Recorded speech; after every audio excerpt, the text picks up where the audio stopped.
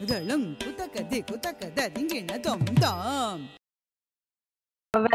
everyone, all the people who are viewing us. Thank you for joining us in this webinar. We apologize for the multiple endings of the live stream which were unexpected. So sorry for that, and thank you for joining back. So today's session is a part of a series of webinars that we are planning to conduct during this lockdown in an effort to keep ourselves occupied in useful ways and also providing value to those of us, those of you who are watching. The people in the webinar today are Dr. KP Mohanan, who we call Mo, Dr. Tara Mohanan, Aditi, and me, Rashmi. A little bit about ThinQ before we begin, for the viewers who don't know who we are. ThinQ is a collective of people committed towards helping individuals develop their capacity to construct and evaluate knowledge on their own. Our focus is on helping learners think like mathematicians, scientists, philosophers, historians, and so on. So during the first 20-30 minutes of this session, Mo, Tara, and I will be discussing the two main questions which you may have seen in the poster already. Firstly, what ought to be the purpose of education? In other words, what should education be aiming at? So we will be discussing what we think are some of the ideal aims of education. In addition, we will also be asking ourselves the question, who is a good teacher in context of these ideal aims? We find this question worth asking because even though the education system is examination oriented, we think that it is possible for teachers to help their students also become thinkers and inquirers in various ways. So I would like the audience to post their questions in the comment section of Facebook, even though we will be taking questions only in the second half of this session. So with that, I think we can begin. The first question is, addressed to Mo. What, according to you, Mo, is the, should be the purpose of education? Well, before I talk about what, according to me, the purpose of education, let me sketch three scenarios. One is the school scenario, the school culture. In terms of the schools, let's say parents and teachers and so on, the purpose of education, the purpose of having children in schools is to allow them to do well in exams. So a school is good if large number of students do well in the exams. Now, why is it that it is important for them to do well in exams? Because it is important for them to get into the next stage of education, the undergraduate education. If you move from school culture to the undergraduate culture, again, we can ask the question, how do they see the purpose of education? The students and the parents and the education givers, they typically see the purpose of education as employment. So now this is employment-oriented education. Now we can ask, yes, of course, it is important for people to find employment, but there are also other ways of having an income without employment. You can be self-employed. And you can also ask, is income the sole purpose of education? If you ask that question, I'm pretty sure most people will be somewhat uncomfortable. If you ask that question, then you automatically move towards the next answer, which is the purpose of the institution of education.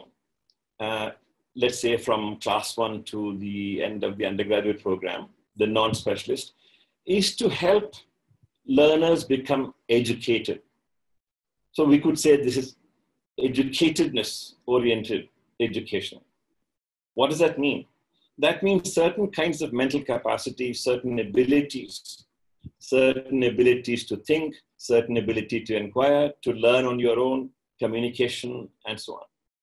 Certain things that we regard as the hallmark of educated people.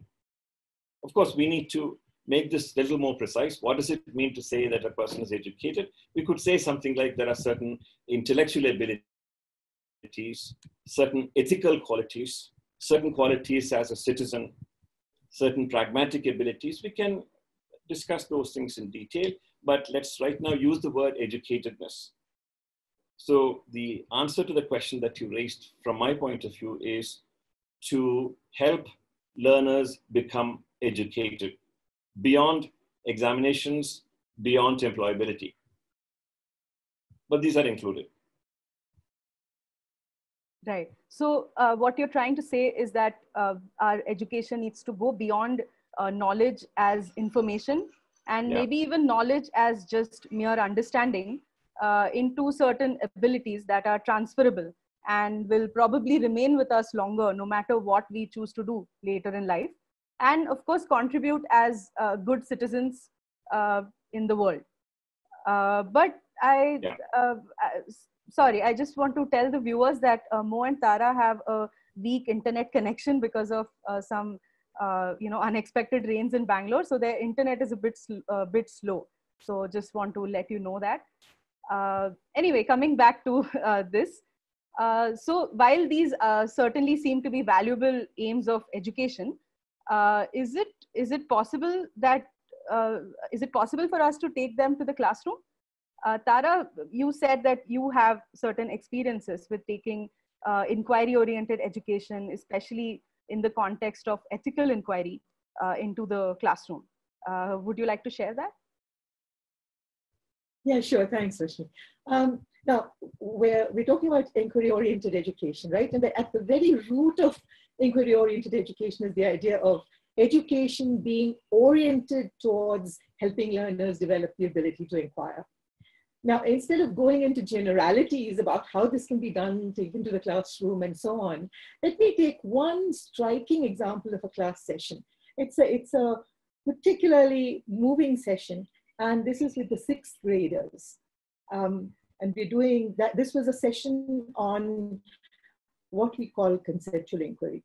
Now, what I'm going to do is describe what happened in the class. I'll, of course, skip a lot of detail. It's going to be a longish kind of story, but there is something important and interesting that comes at the end. Okay, so let me describe the class.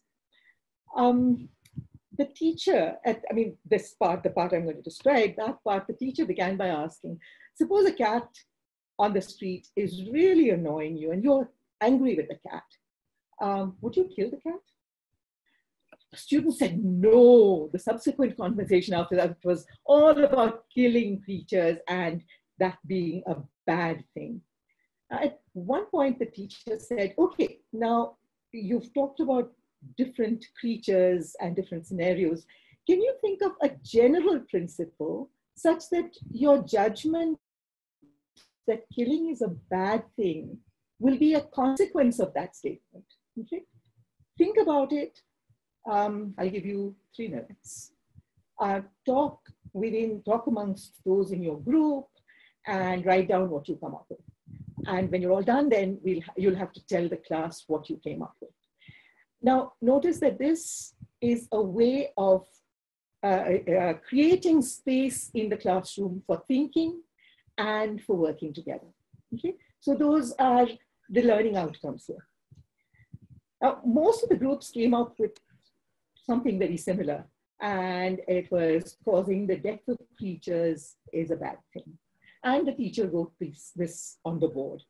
Now, there was further discussion, and the children added a second principle, saying causing suffering to creatures is bad. So you don't torture them, you don't hurt them, etc. Again, notice what is happening here is the children are looking at specific scenarios and abstracting from there. They're generalizing from those scenarios. They're also formulating those generalizations as clearly and precisely as they can, right? But this is something that they're getting practice in, they're getting experience of. At this point, the teacher went on to a very different kind of a scenario and said, suppose an Air Force officer is flying a plane, and the plane is carrying bombs. It is passing over a village. Should he drop a bomb on the village? Here, what happened was that the class was divided. Many of the students, of course, said no, because people would die, and we have a principle there that says causing the death of creatures is bad. But there were some students who thought that it was okay to drop the bomb if it was an enemy village. Now, the moment that it was put that way, many of the students seemed to agree with them, right? And now what they're now seeing is a difference in ethical judgments and the consequences for action across individuals within that class, right? That's, again, a new experience perhaps for them. So the teacher says, so by your principle, causing death is bad. It doesn't say anything about enemies. The teacher says this to those who said, yeah, it's okay to kill enemies. So, and the students together decided to modify their principle and say, causing the death of creatures is bad, except when they are our enemies, right? Now, here they are thinking of how they can fit their principles to their judgments of what is right and wrong. Okay. So now when it's at this point that the class got even more interesting. The teacher said, what do you mean by enemies? Do you have any enemies in this class? Students said, no. Do you have any enemies in Pune? This class was happening in Pune. No. Do you have any enemies in Maharashtra? No. Do you have any enemies in India? No. So who are your enemies? The teacher said, you don't seem to have any. And the children said, the people in Pakistan, they are our enemies. So the teacher says, do you say that it's okay to drop bombs on villages in Pakistan? Yes. Okay. So there is a school in Pakistan and a 6th grade class in that school, just like this one, with children in it, like you, your age. So it's okay to drop a bomb on the school? No, not children. You can't kill children. The students were really excited at this point. Okay, so who can you kill then? And they said, Pakistani soldiers. So the teacher said, okay, so it's okay to kill soldiers. Let's go kill them, all of them. But some of these soldiers have children. And some of those children might be in that very school, in that class that we were talking about just now. And he said, oh, you can't kill the parents of children. So what next? The teacher says, you said that people in Pakistan are your enemies and that it's okay to kill enemies, so it should be okay to kill them, right? No. You can only kill bad people. It's okay to kill bad people. Only bad people are your enemies? Yes. Do bad people exist only in Pakistan? Aren't there any bad people in India? Yes, there are bad people in India too. Are they also your enemies? Or only those in Pakistan? Oh, no, all bad people are our enemies, those in Pakistan and those in India. So it doesn't matter whether they are Indians or Pakistanis or they're Hindus or Muslims or Christians, whoever, all bad people are your enemies, right? Yes. But then, who is a bad person?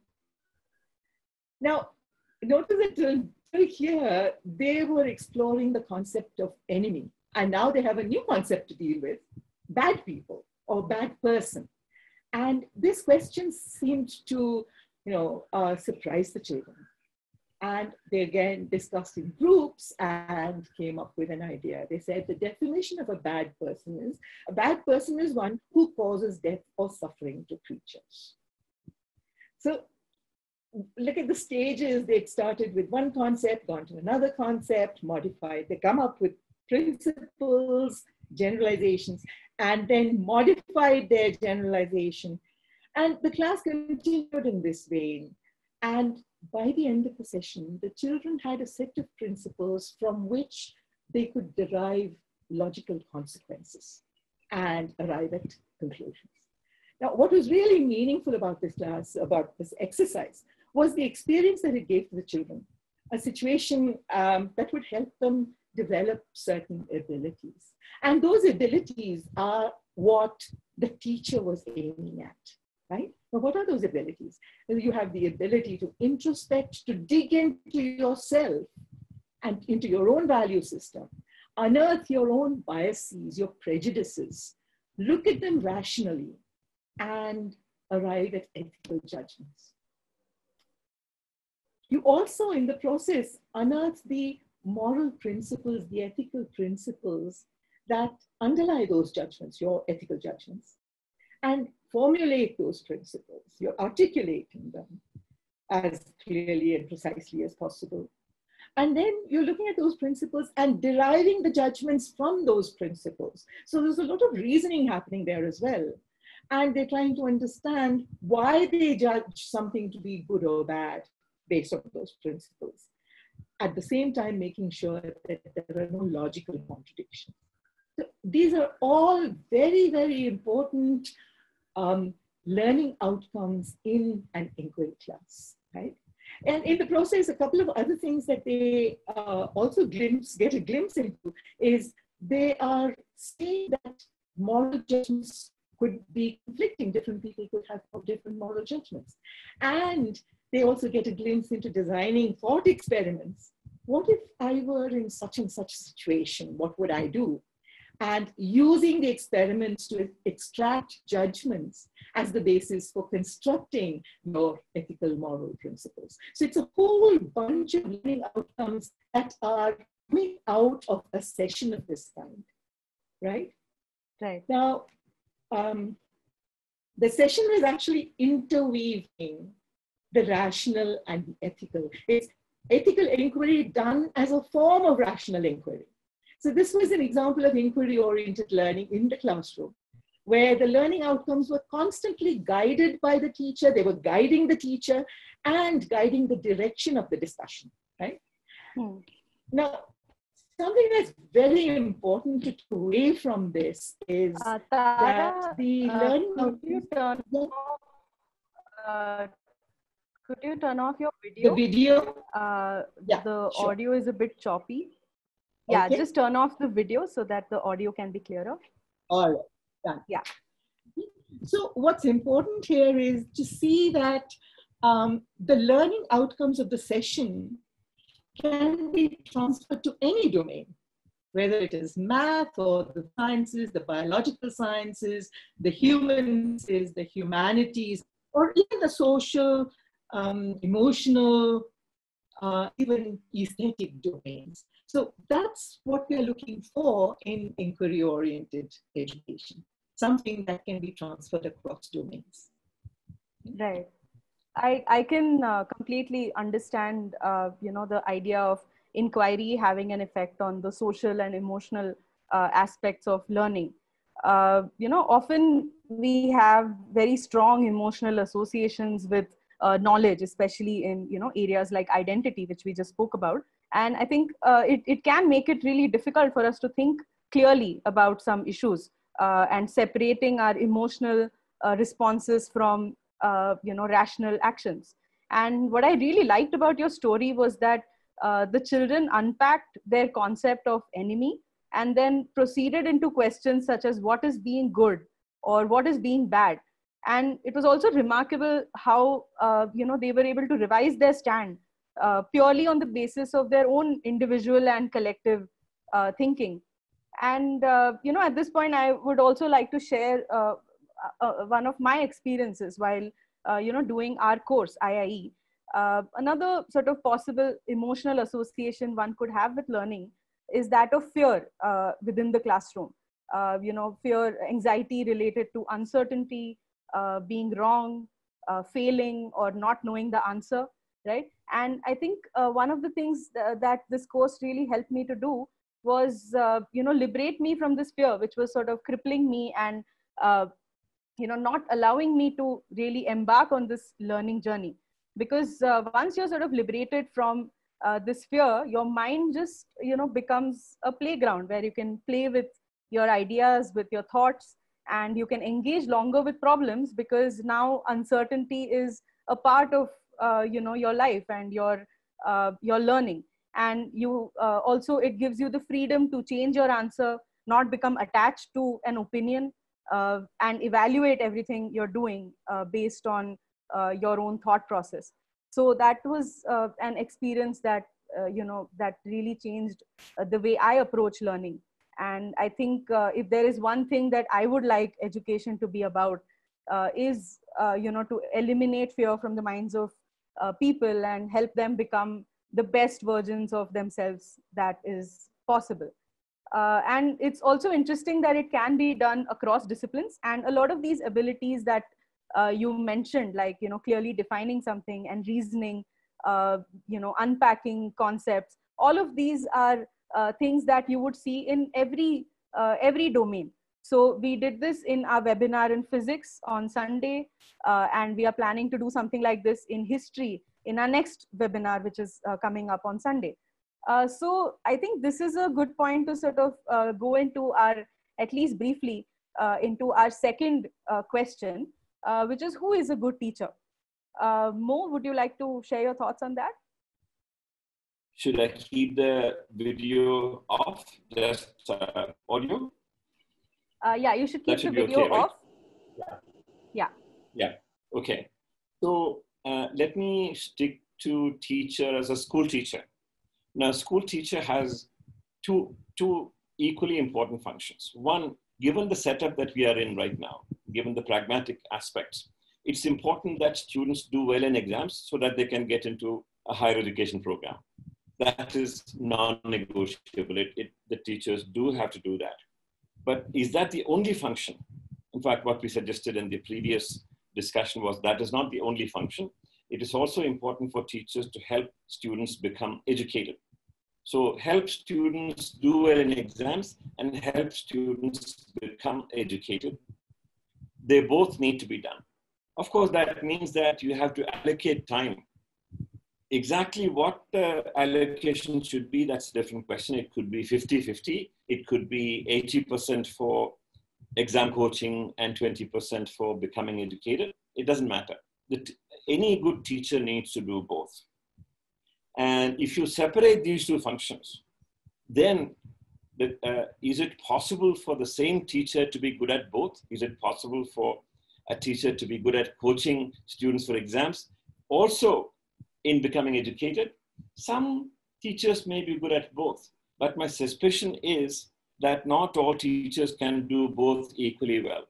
So if you ask me, for example, I don't think I can help kids become good at doing well in exams.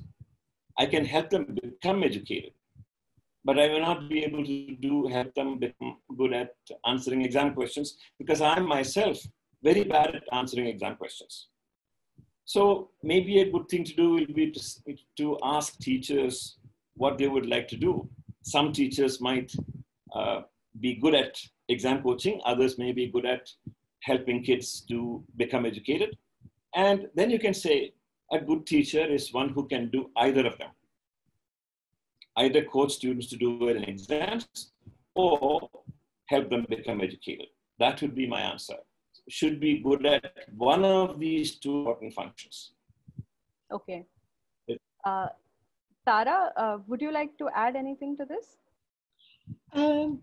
Yeah, actually, yes, because more focused on the teacher as the functions of the teacher, right? Right. I would like to emphasize the person of the teacher in some sense, okay? So one of the things that happens in any learning environment is we learn not just what we are taught or what is intended to be taught. We learn a whole bunch of other things. We look around, we imbibe things, we start imitating teachers, we use teachers as role models and so on. And so a teacher needs to be aware that of this kind of learning, that a teacher is, has to be aware that he or she is being watched by children, and has to, sort of moderate what they say, what they do based on that. So that awareness that children learn, not just what is it. A second thing, and there's a whole bunch of things, but I'm going to just pick 3 things. The second thing is a teacher's ability to learn and the awareness that in teaching, we also learn from our students. And tied up with that, the ability to say in a class, if you're asked a question, the ability to say, I don't know, let's find out together. Not having to pretend that I know everything. That actually, it's a very liberating thing for the teacher to be able to do that. Right. Yeah, I think, I have had similar experiences too about, when I say I don't know and, let's find out together. I think the students just become like an equal, they are no longer, listeners, but they are participants in what we are doing in the classroom. And I think this applies to students of any age. Yeah. And it was also interesting what you said about teachers being role models, because especially when we are younger, like if you ask kids in first grade what they want to do in life, a lot of people tend to say, I want to be a teacher, Yes. which is so interesting. So Tara, you also mentioned inquiry oriented education a few times. Yeah. And can I just say one thing, Rashmi? I think that was the point at which we got cut off. There was a third thing that also is very important for me in a teacher, which is the ability and the willingness to trust children and to respect them as people. Now we're running out of time, so that I had a story I wanted to tell, but that's okay. But that, I think, the ability to respect the children as individuals and not shout at them, not, make them feel small and things like that. So that was the third thing. Right. Okay.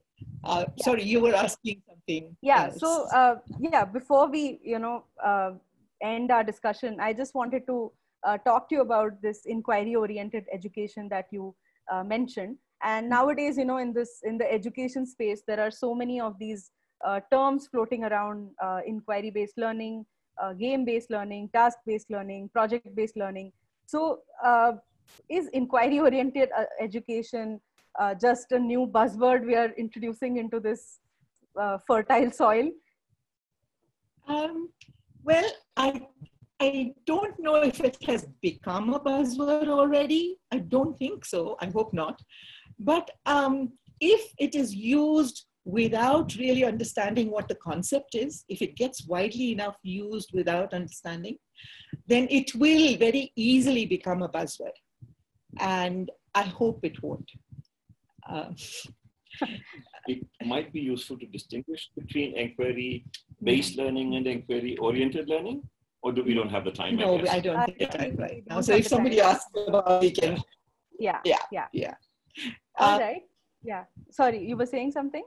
But no, I was just saying that the inquiry-oriented learning that we talk about in ThinQ is something that has sort of developed for us over the past 40 years and has taken a lot of work and experience, and we've seen it work at least all the way from second grade through school years, through the undergraduate programs and graduate programs like the master's and PhD classes. I've myself had experience all the way from trying to do inquiry-oriented learning in second grade to all the way to PhD, so PhD classes. So yes, and it does work. Right. So very briefly, before we move on to the Q&A part, could you talk very briefly about how this conception, the ThinQ's conception of education has informed the way IIE, the course, has been designed and also has been conducted for the last 5 years? You want to do that? It began with the question when we were teaching linguistics to undergraduate students. We asked the question, why are we doing this? What earthly use is linguistics to the undergraduate students after they graduate? Out of 100 students who do linguistics undergraduate degree, maybe one will go on to do graduate studies in linguistics. So did they waste their time learning this thing called linguistics?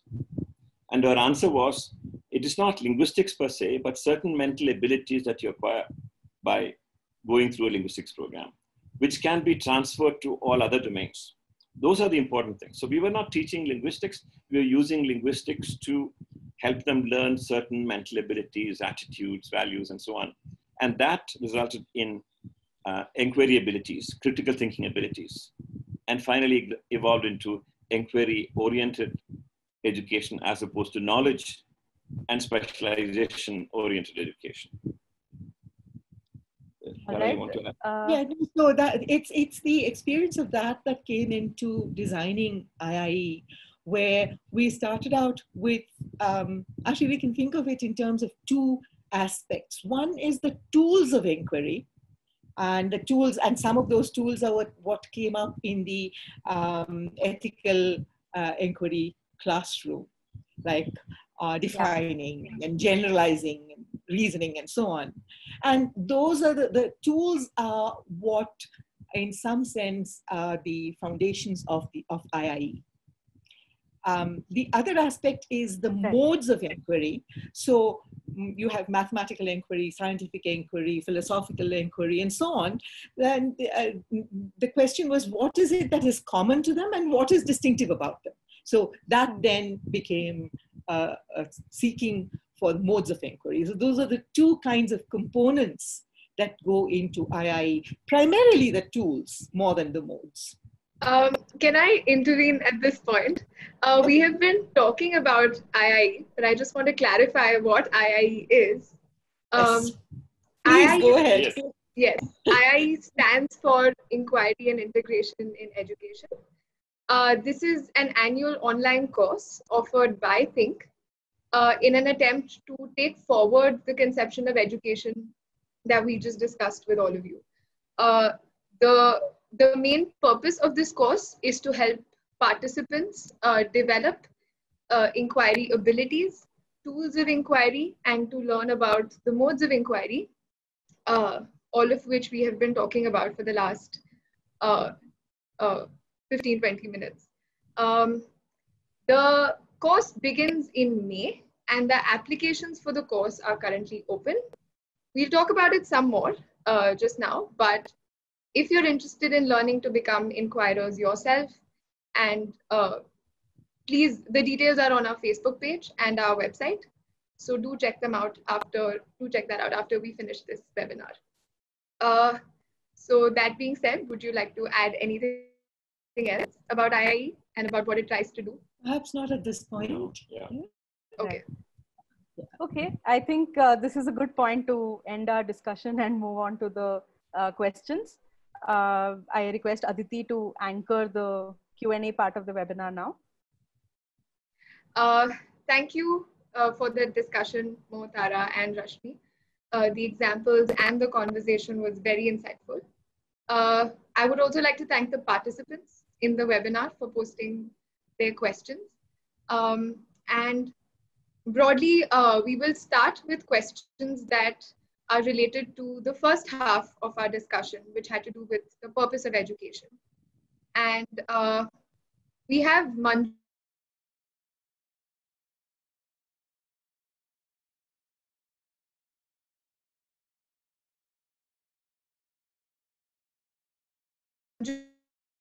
Shah, who asks, how much we're talking about how much should we focus on the concept content while teaching in a classroom? So can I request Mo or Tara to answer this? Go ahead. Yeah, that depends upon what we mean by the concept and at what level we should address it. We could address concept at the level of examinations. What is it that they need to know in order to do well in the exams? You could also engage with concepts at a level that is deeper. So what does it mean to say, for example, rotation and revolution? What does it mean to say species? Now we are going at a deeper level, not just exams, but more than exams. But this is still at the discipline specific level. The next level should be at the transdisciplinary level, So when you say migration of butterflies, for example, we can ask, what is migration such that butterfly migration, human migration, cell migration, all these are examples of migration. If you ask that question, it becomes transdisciplinary. Meaning cutting across disciplinary boundaries, yeah, or transcending disciplinary boundaries. We could also engage with integration of different concepts. Then it becomes much more enriching. So whether we deal with concepts at a very narrow level or at a broader and deeper and richer level, that's a choice that we need to make. So the answer to the question would depend upon what it is that we are aiming at. Right.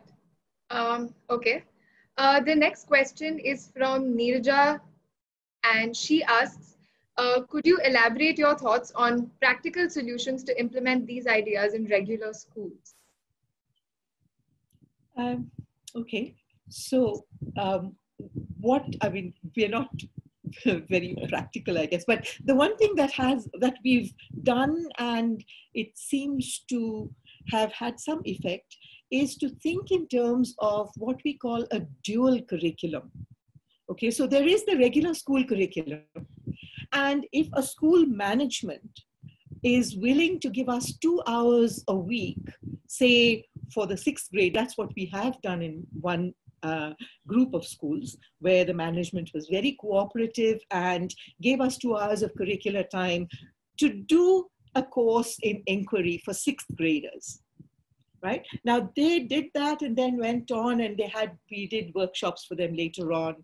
Some of them came back and did our inquiry and integration in education course, and so on. And that is one way. Obviously, we can't change the entire curriculum. So this is one way to bring a little bit of inquiry into the teaching, into the curriculum, and also have teachers who are interested come and join the team to do that teaching and to take it to other classes in such a way that they can then bring a little bit of it wherever possible into the actual teaching of other subjects as well, even the examination-oriented classes. Right? And one way to do this, one way for this to work, is for teachers to, for instance, do this course, the Inquiry and Integration in Education course, because that would give them something to fall back on. Right? I should also add that if you are aiming at, let us say, 2 hours a week of inquiry and critical thinking, assume that a school allocates 25 hours a week, and out of 25 hours a week, we are allocating 2 hours, which is very small. But what that means is that 8% of the curricular time should be allocated to this, 8%. That also means 8% of the teachers should be dedicated to helping learners become efficient inquirers. But then teachers have to learn how to engage in inquiry. And this is where the management comes in. Management has to give time for teachers to learn, and our experience has been, by and large, that is difficult for the management, for whatever reasons. So this is a practical problem. We don't know what the solution is. This is a partial solution. Yeah. Yes, I think that covers a few other questions that participants had posted about the role of the school system in enabling an inquiry-oriented education system. Now, there is one question by Tapomoy, and the question is that while the purpose of education is the erasure of the instructor and making the learner autonomous, how does the strong presence of the instructor and her authority over the way learning happens, how can the entire guidance through inquiry be synced with the idea of self-erasure? If I may rephrase this question a little bit, given that the system, the education system, would sees the teacher as sort of an invisible cog in the entire mechanism, and given that the teacher is also an authority figure in the classroom, is there a way that the teacher can balance these two and at the same time help a learner develop the ability to think? Yeah, actually, this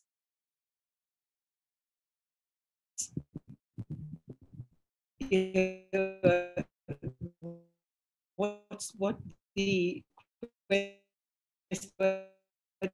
easier in education, because the very system of education is making the learner inquire for themselves and questioning. There is the inquiry, the thinking, inquiry, and questioning, the questioning part, where they're questioning A, themselves, B, others, and the others includes the teacher. So we are actually teaching learners to challenge us, to challenge the teachers and any authority. So that's, in fact, the best way to make yourself dispensable. Yeah. But on the other hand, I wouldn't use the word teacher erasure for this process. Yeah. Yeah. Notice that a teacher who helps the learner challenge the teacher is very much there in the classroom, is a valuable teacher. And is a co-learner. Yeah. Yeah. With the learner. So what is erased is the authority Yeah. of the teacher, Yeah. not the teacher. Yeah. Yeah. So the one more thing to add there is that the role of the teacher is, the way it's traditionally seen is an instructor, whereas this sort of transforms that notion of a teacher into someone who is a facilitator of learning, Yeah. and also a learner, a co-learner, like Tara and Mo put it. Yeah. So Manjusha suggests in the comments that you suggest that a teacher plays a role of a catalyst and makes the children explore and revisit their own notions. I think that's precisely Yes. what we're talking about. Not just the teacher helping children revisit their own notions, but also actually revisiting her or his own notions of the concepts that they think they know. We have a question from Chris, who says, what is the difference between inquiry-based learning and inquiry-oriented learning? Is it that in IBL curriculum uses inquiry to teach a particular subject and the other develops the inquiry skill itself? Won't IBL or inquiry-based learning also develop inquiry skills? Why do we need IOE or inquiry-oriented education? Okay. Can I take that? Yes. Okay. So when we talk about inquiry-based learning, you're basing your learning in a particular strategy or a pedagogy, a means of learning, right? And for this, it's like any of the other many ways of learning, whether it's through problem-based learning or project-based learning or activity-based, task-based learning. So different ways of bases for learning, but you could be learning exactly the same thing. You could be getting knowledge, arriving at knowledge through any of these, right? In inquiry-oriented education, on the other, the inquiry part is the goal of education itself. So the learning outcomes are in terms of inquiry concepts, understanding of inquiry concepts, and developing inquiry abilities like reasoning and evaluating claims and theories, justifying and establishing claims, thinking critically, and so on. So, and these, once you have these abilities, you can use them anywhere at all, whether in a particular subject or across subjects, whether in your personal life or, even in the personal professional divide, if there is one in an individual. So that's the most important difference between the two.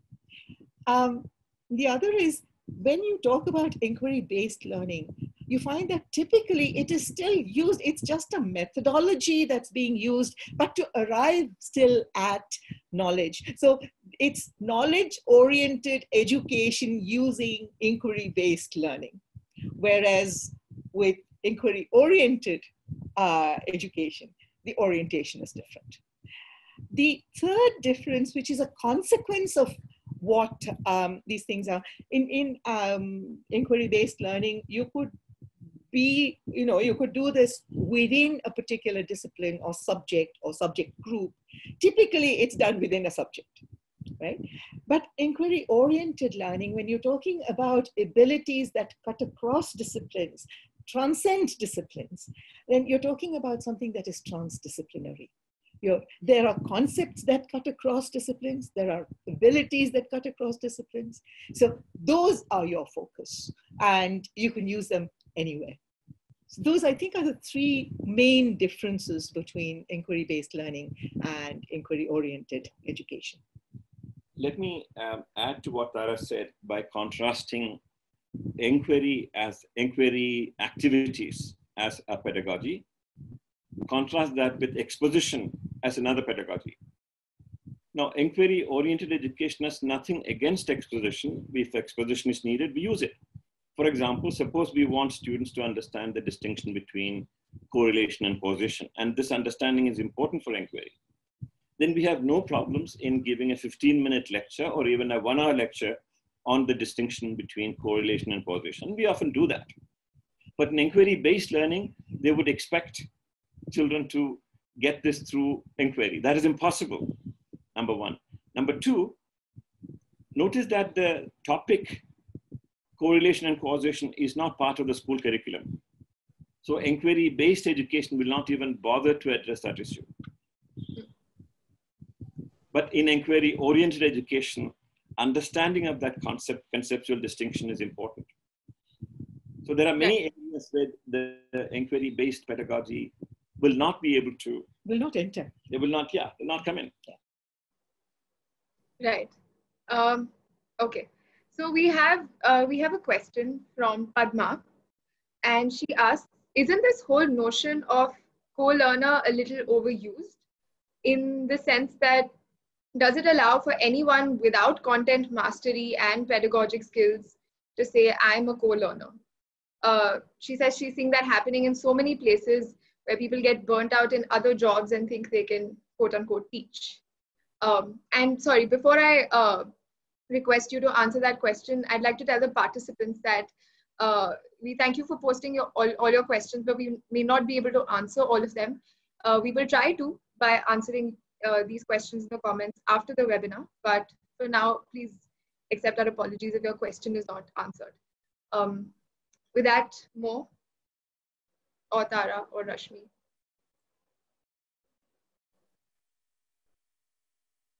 I think Mo or Tara could answer this one. Are they on? Okay.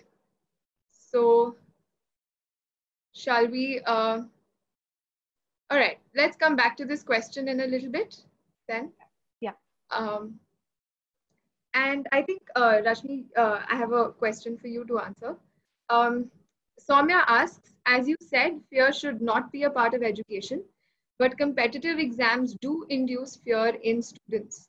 So how would you test a student's performance formally without agitating them?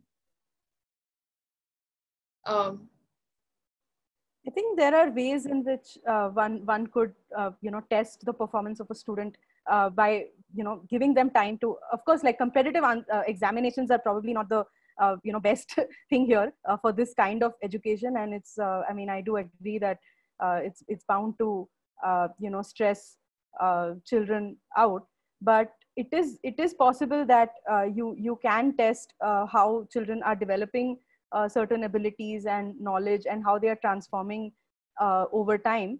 Of course, this has a lot of practical issues, and we recognize that in the sense that this works when there are fewer children in a classroom, and it works when there are say more teachers or more time being devoted to the actual assessment, which I realize a lot of teachers don't really have the liberty of of that. Aditi, would you like to add something? My experience in school as well, where fear was a very important element in my learning. And I wasn't, by learning, I mean in my performance, in my examinations. But what I realized is that to be open to new ideas, we need to help children overcome the fear of making mistakes. And one way to test them would be to test them in a manner that allows them to make mistakes and doesn't penalize mistakes. And so competitive exams clearly, as Rashmi said, would not be the ideal way to go about that. All right, let's see.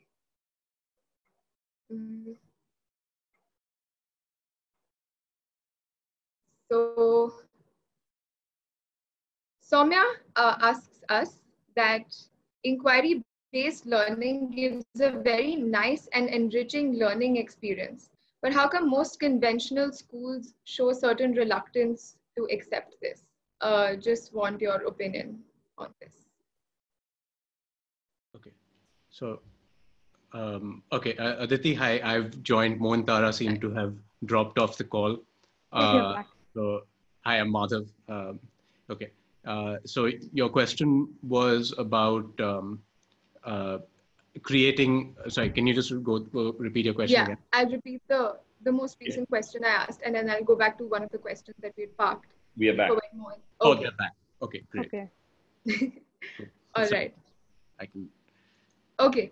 Given that we are close to 6 p.m., I think we'll just answer the two questions that I have verbalized so far, and we will sort of quickly wrap up after that. So let me repeat my question. Soumya asks that inquiry-based learning gives a very nice and enriching learning experience, but how come most conventional schools show certain reluctance to accept this? Yeah, we're not probably the right people to answer that. Actually, when we can just say, first of all, I want to contrast inquiry-based learning with inquiry-oriented learning. Let me emphasize inquiry-oriented learning, where inquiry-based learning is only one of the pedagogies. Now, to use it as a pedagogy, it is important for the teacher to become an inquirer. That takes time and effort. So if that is not possible, that the system does not permit the teacher to invest time to become an inquirer, this will take about a couple of years, or at least 1 year. Yeah. And I think it is a fear of learning something new and the fear of allowing the teacher to invest time on something that is not necessary for helping students to get marks. Those are the obstacles.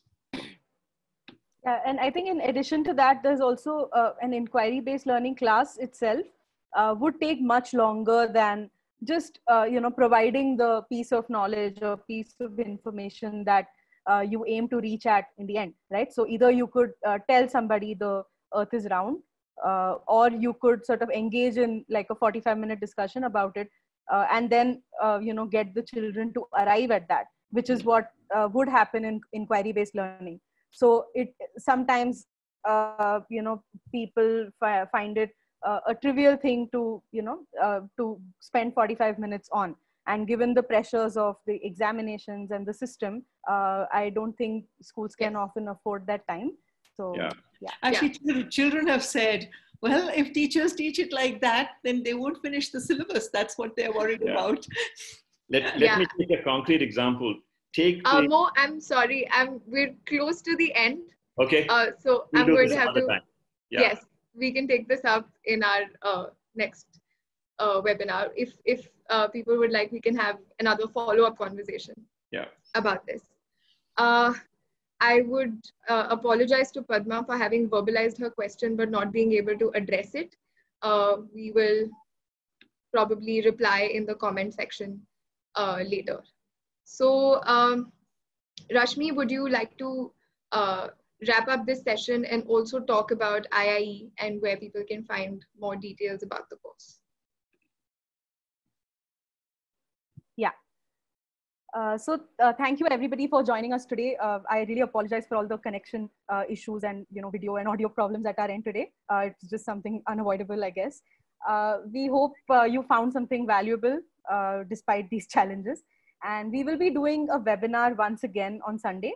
And this time it will be an example of a session that uses history to develop inquiry abilities in the classroom. This webinar is actually for a general audience, although educators will find it valuable too. The posters and announcements will come up soon, so you can follow our Facebook page to get notified. We also now have an events page on our website where you will be able to find these. You can also subscribe to our YouTube channel where the recordings of these webinars will be available if you wish to share them with people you know who could not attend today's webinar. And we really enjoy these sessions and interacting with all of you. So a little bit about the course Inquiry and Integration in Education before we conclude the webinar. This course is basically a 22-week course with which contains 10 what we call learning triggers, and each learning trigger explores one inquiry ability using one of the several modes of inquiry that Tara spoke about. It encourages people from various educational and professional backgrounds to form a learning community where we are all learners. And you can find out more about the course on our website, think.education. The application deadline for this is 1st of May. So if you're interested, please write to us, and also the application form and everything is on the link that I just told you, www.thinkeducation/IIE. So you should be able to find all the information there. Yeah, we really enjoyed this session interacting with you, and we hope to see you all again soon, hopefully in the Sunday webinar. Thanks once again for tuning in, and until next time, take care and stay safe. Bye-bye. Bye. Bye. Bye. Bye. Adikta